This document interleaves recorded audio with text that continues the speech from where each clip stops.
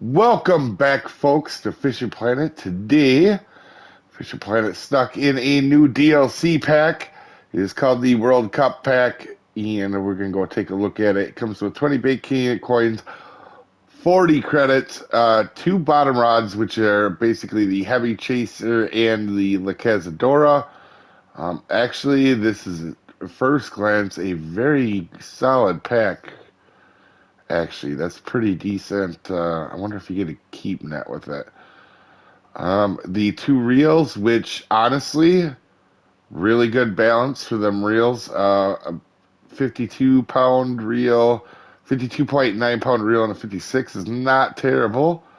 And the Torbellini, that's a 70. That matches up perfectly on that one. So let's go ahead. Look at the outfits. You get the rod reel case and tackles. It's not really going to be much help.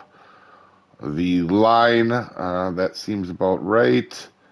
Nothing out of the ordinary here. Some sinkers, some bells, hooks, I'm sure. Probably some baits, right? Yep, there's some baits.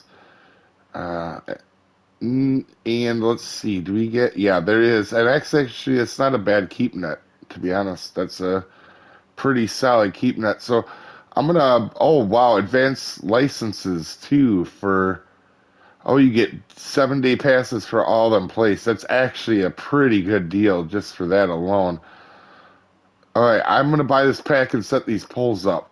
Okay, if you are high enough level to get this fluorocarbon leader, this first Heavy Chaser becomes pretty good. You could equip that there, and then instead of that mono, you can do a max drag setup using a 53-pound braid right there, the 0.27 millimeter for our metric friends, and that's how you could do a max drag setup there.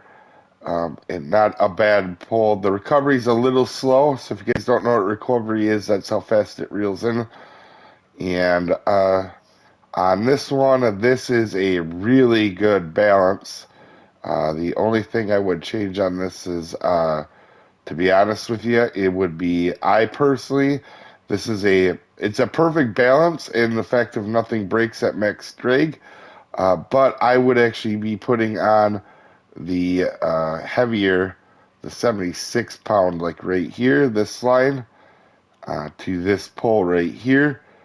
So it'll cast farther. The braid will cast farther than the fluorocarbon. But this is a perfect balance pull, and I would just do that to cast out and get some more distance. This is a very solid pull. I just tried it out, and this is the setup that they give you for it. Honestly, overall, this is a pretty good pack for $15. Especially these pulls can help you out long term if you're low level.